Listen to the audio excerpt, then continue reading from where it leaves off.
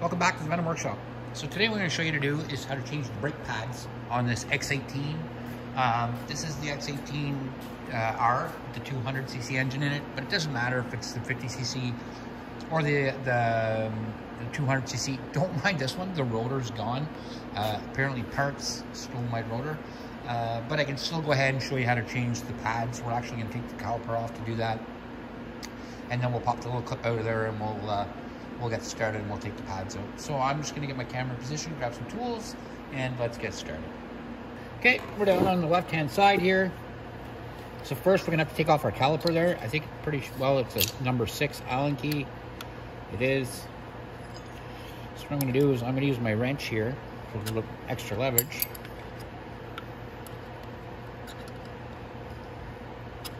And don't, like I said, don't mind it. This one doesn't have a rotor. It's really not going to make a difference for changing the brake pads. So first, we're going to remove the caliper.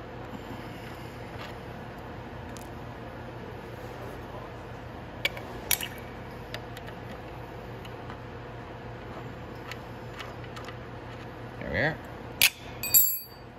And now we have our brake pads. Our brake pads, somebody's since the rotor's been off, you'll notice somebody's still been hitting the brakes here on us. So we're just going to get a screwdriver in there.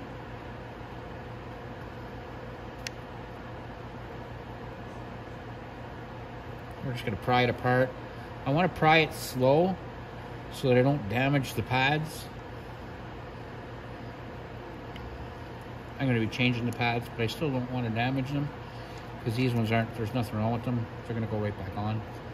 So all you have to do is force that back like that. Okay. And then there's 2 Allen keys, one here and one here, and they're going to have to be removed. So they should be a number 4, I believe. There we go. And these are usually pretty tight. There we go. There. And we're going to go ahead and remove those.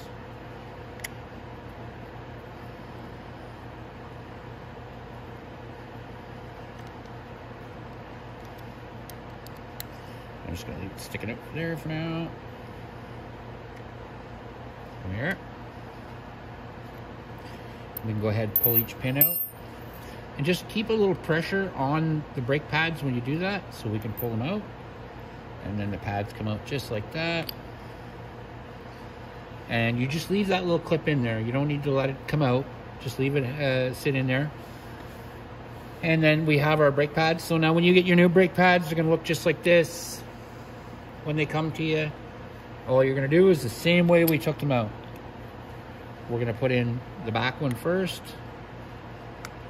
And we're just going to push it in like that. Then we're going to get the next one. And it goes in the front on the little 2 tabs. And we're going to push them in like that. And then we can hold it with our thumb. And we can go ahead and put that pin in. Like that. And we'll screw it in just a tiny bit. Just to make sure that it's holding both of them in. Perfect. And then we can get the other pin, put it in.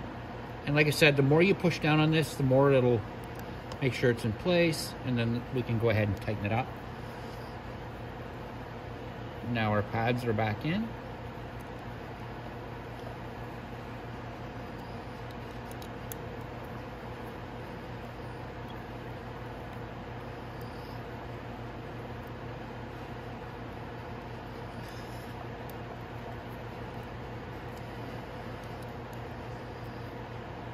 There we go.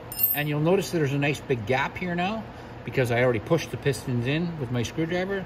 So that gap now would fit right over the rotor. So the rotor that would be right here, the round rotor part, this would just slip in over the top of the rotor like that. And then we could go ahead and put our bolts back in.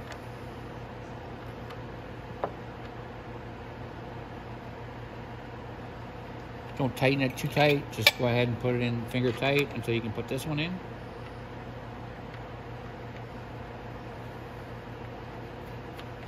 Perfect, just like that. And we just tighten those up. And then snug them up good so that they don't come out. Give it a quick snug like that. And like that. And that is it. And that is how you change the brake pads on an X18 or an X18R. Either one. Same thing. So that's it, guys. Like and subscribe, and hope to see you in the next video.